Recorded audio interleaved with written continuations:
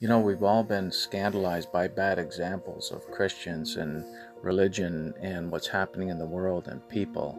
And we tend to form our opinions about people and about things by what we experience in this world. And the thing is, this is a broken world, and broken people do bad things to break other people.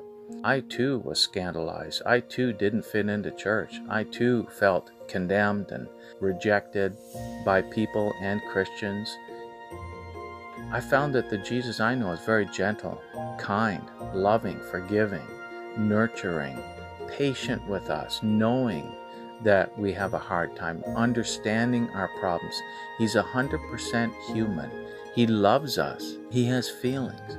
He cries when we cry. He rejoices when we rejoice. You know, he can't help but feel what we feel. He's in us. His life is in us. He created us. He can't get away from it. He's part of it, and he's part of you. And he didn't come to condemn us. He didn't come to find fault with us. And I found that this Jesus is the one that I fell in love with. Do you want to be healed?